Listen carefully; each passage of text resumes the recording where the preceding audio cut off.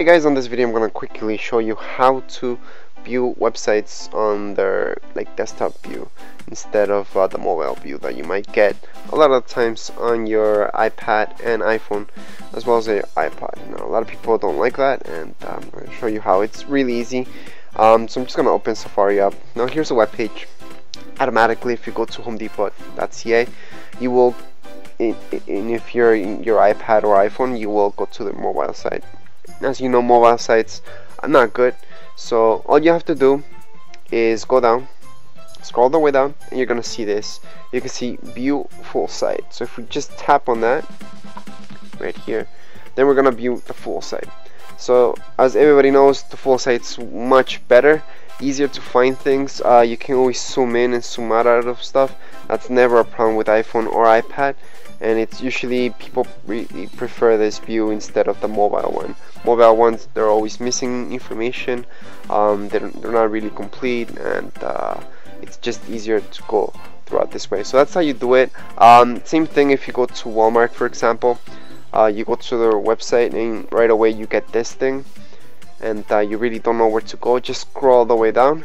Now this one's a little bit more hidden, but it is down here. Now on your iPad, you're gonna see this right here, full site.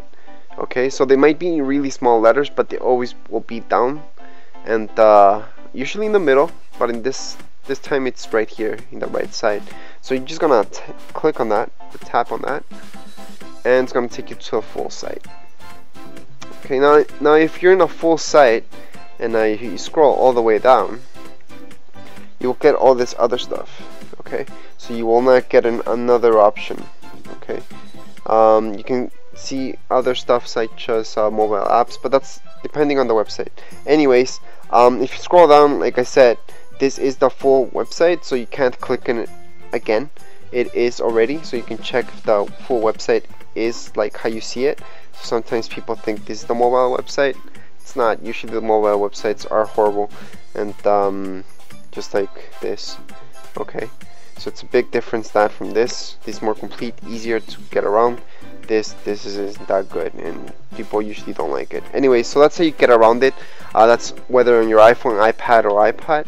That's for any iPad, retina display, iPad mini, whichever. You can use this method in order to see the full website.